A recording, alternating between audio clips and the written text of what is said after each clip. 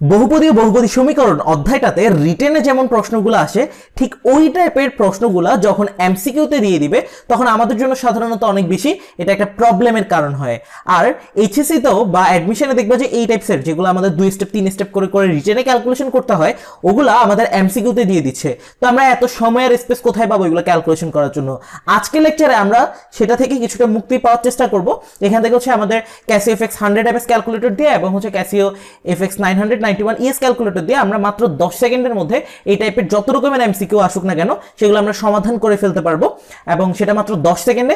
আর রিটেনে মাত্র ঠিকঠাক হচ্ছে কিনা সেটা আমরা চেক করে নিতে পারবো। তো চলো শুরু করা যাক।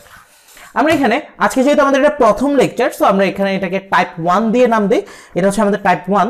তো টাইপ 1 এর মধ্যে আমরা একটা কোশ্চেন কনসিডার করি, প্রথমে ওই কোশ্চেনটা দিয়ে আমরা শিখবো, এরপরে এই রিলেটেড যতগুলো আসে আমরা সেটা সলভ করতে পারবো। টাইপ 1 এর মধ্যে আমাদের ধরো এমন টাইপসের একটা কোশ্চেন দেওয়া আছে, x square plus 4x plus 13, x square plus 4x plus 13 equal to 0। এই সমীকরণের দুইটা মূল দেওয়া আছে। এই সমীকরণের মূলদ্বয় আলফা বিটা হলে, আমরা লিখে দিই এটাকে আলফা কমা বিটা। আলফা বিটা হলে আমাদেরকে বলতেছে কি এমন আলফা প্লাস 1 এবং বিটা প্লাস 1 মূল বিশিষ্ট, এটা রিটেনে অনেক এরকম ম্যাথ করে আসছো, মূল বিশিষ্ট সমীকরণ নিচের কোনটি? মূল বিশিষ্ট সমীকরণ কোনটি?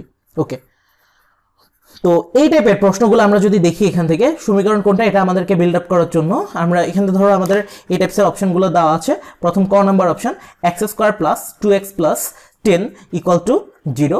এরপর আমাদের খ নাম্বার যে অপশনটা সেটা হচ্ছে আমাদের দেওয়া x square plus 6x plus 18 equal to 0।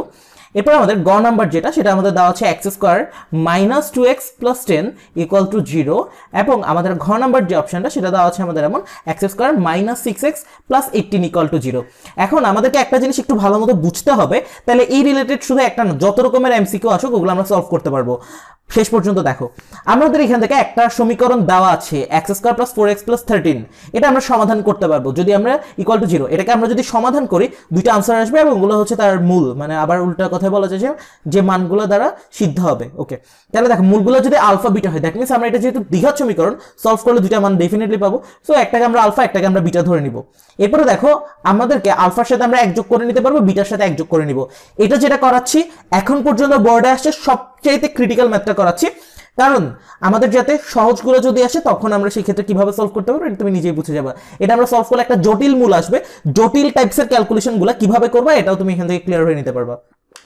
দেখো আমাদেরকে এটা সলভ করতে হবে, তো সমীকরণ সলভ করা এটা তোমাদের জন্য কোনো ব্যাপার না। সমীকরণ আমরা কিভাবে সলভ করবো, প্রথমে আমরা 100 ms ক্যালকুলেটরগুলো দিয়ে দেখি। মোড বাটনটা আমরা প্রেস করবো, এখানে দেখবা যে তোমাদের ইকিউএন ইকুয়েশন লেখা আসছে। ইকুয়েশনের মধ্যে আমাদেরকে বলতেছে যে ইকুয়েশনে যাওয়ার জন্য 1 প্রেস করবা। সো 1 প্রেস করলাম। এখন এটাকে আননোন দিব আর এখানে অ্যারো চিহ্ন দিয়ে দেখালে ডিগ্রি দেখাবে। আননোন আমরা দিব না এখানে, কারণ আননোন দিয়ে আমাদের যদি কোনো আননোন টার্ম থাকে যেমন XY দিয়ে কতগুলো ইকুয়েশন থাকে ওই টাইপসেরগুলো আমরা সলভ করার জন্য ইউজ করব। আর আমরা এখানে আর 3টা থাকলে আমরা আননোনে 3 দিব, বাট আমরা এখানে ডিগ্রি দিব। ডিগ্রির মধ্যে 2 দিব নাকি 3 দিব? ডিগ্রির মধ্যে আমরা 2 দিব, কারণ এখানের মধ্যে আমাদের এটা হচ্ছে একটা দ্বিঘাত সমীকরণ পাওয়ার 2। ওকে, তাহলে আমরা এটাকে ডিগ্রিতে 2 দিলাম। এখন আমাদের কাজ হচ্ছে আমাদের জানতে হবে ABC এর মান কত। ABCটা কোনটা? ওই যে আমরা এটাকে x square plus bx plus c equal to 0 ওইটার সাথে কম্পেয়ার করলে দেন আমরা যেটা পাবো আর কি। দ্যাট মিন্স a এর মান হবে 1, b এর মান 4, c এর মান 13। আমরা এটা প্রেস করি, a এর মান 1 দিয়ে ইকুয়াল, b এর মান 4 দিয়ে ইকুয়াল, c এর মান 13 দিয়ে ইকুয়াল। আমরা কি ভ্যালু পাচ্ছি দেখো তো, এখানে x1 এর ভ্যালু দেখাচ্ছে -2। এটা তোমরা ক্যালকুলেশন করার সময় ভুল করবা, আমি এই জন্য এটা কেয়ারফুলি লিখে দিচ্ছি। x1 এর ভ্যালু আসছে -2। এখন এখানে একটা কথা আছে, এখানে কথাটা কি, তুমি কর্নারে দেখবা একটা চিহ্ন দেখাচ্ছে আর দিয়ে আই, এই টাইপসের একটা চিহ্ন আর I. That means R I দিয়ে বুঝাচ্ছে কি, আর দিয়ে বুঝাচ্ছে রিয়েল, আই দিয়ে বুঝাচ্ছে ইমাজিনারি। দ্যাট মিন্স এখানে যে মূলটা আসছে এটা শুধু তোমার বাস্তব মূল না, এর সাথে একটা কাল্পনিক মূলও আছে, ঠিক আছে, কাল্পনিক অংশ আছে, ঠিক আছে। ওই কাল্পনিক অংশটা কি এটা আমাদের এখান থেকে কিভাবে বের করতে পারবো দেখো। আর আই রিয়েল ইমাজিনারি, ক্যালকুলেটরে একটা রিয়েল ইমাজিনারি বাটন আছে হলুদ রঙের কালি দিয়ে দেওয়া। আমরা ক্যালকুলেটরে যতগুলো হলুদ রঙের বাটন আছে সবগুলো আমরা শিফট দিয়ে তুলবো, কারণ শিফট নিজেই হলুদ রঙের কালি দিয়ে দেওয়া। আর ক্যালকুলেটরে যতগুলো লাল রঙের বাটন আছে সবগুলো আমরা আলফা দিয়ে তুলবো, কারণ আলফা নিজেই লাল রঙের কালি দিয়ে দেওয়া। ওকে, তাহলে দেখো এখন আমাদের কাজ হচ্ছে এই রিয়েল ইমাজিনারিটা দেওয়া, তাহলে আমাদের এখানে ইমাজিনারি পোর্শনটা কত এটা আমরা বের করতে পারবো। আর এখান থেকে দেখো একটা জটিল সংখ্যার মধ্যে আমাদের কয়টা পোর্শন থাকে, একটা বাস্তব অংশ থাকে, একটা কাল্পনিক অংশ থাকে। তাহলে x1 এর জন্য বাস্তব অংশ হচ্ছে কত, -2 তো আসছে, আর কাল্পনিক অংশ শিফট দিয়ে আমরা যখন এই যে রিয়েল ইমাজিনারি বাটনটা দিব তাহলে আমাদের এখান থেকে আসছে কত 3i, that means plus 3i, এটা কিন্তু x1 এর মধ্যে আসছে। তাহলে আমরা লিখে ফেলবো প্রথম মূলটা হচ্ছে -2 প্লাস 3i। এরপর আমরা যখন ইকুয়াল দিব এখন আমাদের দেখো x2টা দেখাবে। x2টা কি দেখাচ্ছে? x2 এর বাস্তব অংশটা দেখাচ্ছে কত -2। এরপরে আমাদের কাল্পনিক অংশ এখানে বলে দিবে। তোমার যদি এখানে কোনো ইমাজিনারি পোর্শন আসে এখানে তোমাকে বলেই দিবে, আর যদি না আসে তখন সেক্ষেত্রে বলবে না। দেখো এখানে রিয়েল ইমাজিনারি, সাধারণত ইমাজিনারির ম্যাথগুলো তেমন একটা দেয় না, বাট এটা একটা পরীক্ষাতে চলে আসছে আর এটা বুঝলে বাকিগুলো তুমি ইজিলি বুঝে যাবা, এই জন্য এটা করানো। শিফট দিয়ে ইকুয়াল যখন দিব আমরা এখান থেকে ইমাজিনারি পোর্শনটা পেয়ে যাবো -3i। তাহলে একটা জটিল সংখ্যা কিভাবে ক্যালকুলেটরে আসতে পারে এই জিনিসটা আমরা এখান থেকে অ্যাট এ টাইম শিখে ফেললাম। তাহলে এখান থেকে x1 এর ভ্যালু -2 প্লাস 3i, x2 এর ভ্যালু -2 -3i। এটা আমরা কিসের ভ্যালু পাচ্ছি? এটা আমরা পাচ্ছি এইটাকে সলভ করলে। তার মানে একটা হচ্ছে আলফা, একটা হচ্ছে বিটা। x1 x2 না দিয়ে এখন আমরা আলফা আর বিটা দিয়ে দিলাম। আমাদের কি বলছে? এখন কোন সমীকরণটাকে সমাধান করলে তুমি আলফা প্লাস 1 পাবা এবং বিটা প্লাস 1 পাবা মূল। তো আলফা প্লাস 1 মানেটা কি আসলে? আমরা আলফা প্লাস 1 মানে কি? এখানে আমরা এক যোগ করে দিব, মানে এখানে আমরা আলফা প্লাস 1 করতেছি, এখানে আমরা বিটা প্লাস 1 করে দিচ্ছি। তাহলে দেখো এটা তোমার বাস্তব অংশ, তার মানে যোগ হবে কার সাথে? বাস্তবটার সাথে। তাহলে আমাদের এখানে কি আসবে? -1 হয়ে যাবে, আর এখানে প্লাস 3i ছিল কাল্পনিকটা, ওর মতো থাকবে। আর এটার জন্য কি হবে দেখো, এক যোগ করে দিলে, ঠিক আছে? আমরা এখন আলফা প্লাস 1 আর এটার সাথে আমরা এক যোগ করে দিচ্ছি, এখানে আমরা এক যোগ করে দিচ্ছি। কেন এক যোগ করতেছি? কারণ আমাদের মূলটা বলে দিচ্ছে আলফা প্লাস 1 আর একটা বলে দিচ্ছে বিটা প্লাস 1। ওকে, তাহলে দেখো আমাদের এটা যদি ক্যালকুলেশন করি তাহলে এটা আসবে কত? -1 -3i। তাহলে আমাদের এখন ব্যাপারটা দাঁড়াচ্ছে এমন, এটা কি? এটা হচ্ছে আলফা প্লাস 1, এটা হচ্ছে বিটা প্লাস 1। কোন সমীকরণটাকে সমাধান করলে আমরা মূল পাবো এটা এবং এটা, ঠিক আছে? এই দুইটা আমরা কোথায় পাবো? আলফা প্লাস 1 মানে এখন একটা, বিটা প্লাস 1 মানে এখন আরেকটা, ঠিক আছে? কোন সমীকরণটাকে সমাধান করলে এই দুইটা আনসার পাবো? যেটা পাবো এটাই হচ্ছে আমাদের ক্যালকুলেশন, ঠিক আছে? এটাই হচ্ছে আমাদের আনসার। তো চলো আমরা দেখি কোনটা পাওয়া যায়। ইকুয়েশন মুড থেকে যদি কেউ বের হইতে না পারো, এখন বের হওয়ার দরকার নেই, তো আমি দেখাই দিচ্ছি। শিফট দিয়ে প্রথমে মুড বাটনে দিবা, দেন রিসেট দিবা, হয়ে যাবে। আর এখান থেকে দেখো আমরা যে কাজটা করতে পারি সেটা হচ্ছে আমরা আবার দেখাই ইকুয়েশন মোডে যাচ্ছি, বারবার ইকুয়েশন মোডে যাওয়া লাগবে না, একবার এটার ক্যালকুলেশন করে নিতে পারবা। আমরা যে ডিগ্রি 2 দিব, কারণ এগুলো সবগুলো দ্বিঘাত সমীকরণ। আমরা যদি প্রথমটা টেস্ট করতে যাই, এখানে আমাদের সহগগুলো কত 1 2 10। তাহলে আমরা এখান থেকে 1 দিয়ে ইকুয়াল দিব, 2 দিয়ে ইকুয়াল দিব, 10 দিয়ে ইকুয়াল দিব। দেখো তো কি আসছে? প্রথম যে অপশনটা সেটা আমাদের এখান থেকে এটা অনুযায়ী আসছে x1 এর জন্য প্রথমে আসছে -1 বাস্তব পোর্শনটা আসছে, এবং এখানে আমাদেরকে বলতেছে যে একটা ইমাজিনারি পোর্শন আছে। সো আমরা শিফট দিয়ে যখন ইকুয়াল দিচ্ছি তাহলে কত আসতেছে? 3i। তাহলে -1 প্লাস 3i, প্রথমটা আমাদের ম্যাচ করে ফেলছে। ইকুয়াল যখন দিব আমাদের x2 মানে পরেরটা দেখাবে। দেখো আমাদের এখানে কি দেখাচ্ছে? -1 দেখাচ্ছে। এরপর আমরা যদি শিফট দিয়ে ইকুয়াল দিই, দ্যাট মিনস আমাদের দেখাচ্ছে কত? -3i। তাহলে এটা আমাদের আরেকটা জটিল সংখ্যা হয়ে গেল। দ্যাট মিনস আমরা যদি এই প্রথমটাকে সলভ করি তাহলে আমরা এখান থেকে এই যে আলফা প্লাস 1 এবং বিটা প্লাস 1 এটার ভ্যালুটা আমরা পেয়ে যাচ্ছি। তাহলে আমাদের পুরো কোশ্চেনটার থিমটা ছিল এমন, একটা সমীকরণ দেওয়া আছে, তার দুইটা মূল দেওয়া আছে। এখন আমাদেরকে এই আলফা প্লাস 1 বিটা প্লাস 1 মূল বিশিষ্ট সমীকরণ কোনটা এটা আমাদেরকে বের করতে হচ্ছে। তো আমরা উল্টা কাজটা করলাম, এখান থেকে আমরা ক্যালকুলেশন করে আনসারটা বের করে নিলাম। আর এটার সাথে হচ্ছে আমাদেরকে যেহেতু আলফা প্লাস 1 করতে বলছে, আমরা আলফা প্লাস 1 করলাম, বিটা প্লাস 1 যেহেতু বের করতে বলছিল, সো বিটা প্লাস 1 করে দিলাম। দেন এই দুইটা আমরা যখন ক্যালকুলেশন করব, এরপর এটা সলভ করলে আমাদের এই দুইটা মান পেয়ে যাচ্ছে।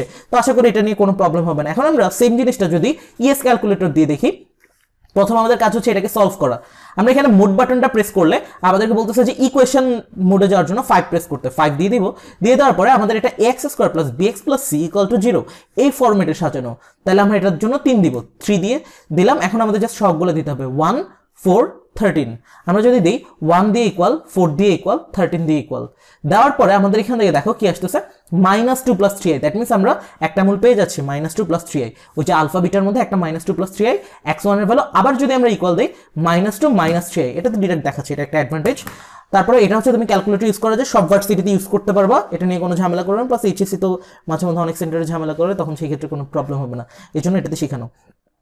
তাহলে দেখো আরেকটা আছে -2 -3i। ওকে, তাহলে আমাদের এখন কাজ হচ্ছে আলফা প্লাস 1। সো এটা আমরা এক যোগ করে দিব, এটা লেখা লাগবে না, এটা তুমি মুখে মুখে হিসাব করতে পারবা, ঠিক আছে? তাহলে এটা হচ্ছে এক যোগ করে দিব, এটাতে এক যোগ করে দিব, এটা আমাদের ক্যালকুলেশন হয়ে যাবে -1 + 3i -1 - 3i, ঠিক আছে? তাহলে এখন আমরা কোনটাকে সমাধান করলে এটা পাচ্ছি, এটা ক্লিয়ার করা লাগবে না। এখন আমরা এখন কি করতে পারি, এটার যদি সমাধান করি 1 to 10, তাহলে এখান থেকে 1 দিয়ে ইকুয়াল, 2 দিয়ে ইকুয়াল, 10 দিয়ে ইকুয়াল দিয়ে দিলাম। দেওয়ার পর দেখো এখান থেকে আমাদের -1 + 3i একটা চলে আসছে। এরপর আমরা যদি আবার ইকুয়াল দিই, দ্যাট মিনস হচ্ছে -1 -3 চলে আসে। দ্যাট মিনস এটা হচ্ছে আমাদের ডেফিনেটলি আনসার। এখান থেকে আরো কত রকমের প্যাচানো প্রশ্ন দিতে পারে আমরা যদি সেটা একটু দেখি।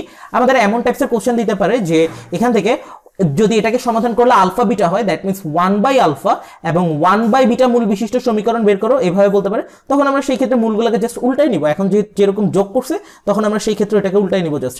এরপর আমাদের কোশ্চেনটা এমন দিতে পারে যে আলফা প্লাস বিটা আর হচ্ছে আলফা ইন্টু বিটা মূল বিশিষ্ট সমীকরণ নির্ণয় করো। দ্যাট মিনস আমাদের কাজ হচ্ছে মেইনলি আলফা বিটা যদি বের করে নিতে পারি জাস্ট সলভ করে, জটিল আসুক অসুবিধা নেই, জটিলগুলো এখন আমরা ক্যালকুলেশন করতে পারবো খুব ভালো মতোই। আর বাস্তব আসলে তো এটা আমাদের জন্য কোনো ব্যাপারই না।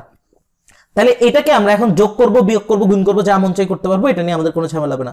এছাড়া দেয় এমন alpha cube plus beta cube, beta cube এটা কত হবে বা এটার মানটা কত, alpha cube plus beta cube. Alpha beta বের করে ফেললে আর এটা আমাদের জন্য বের করার কোনো ব্যাপার, জাস্ট কিউব করে দিব, শেষ।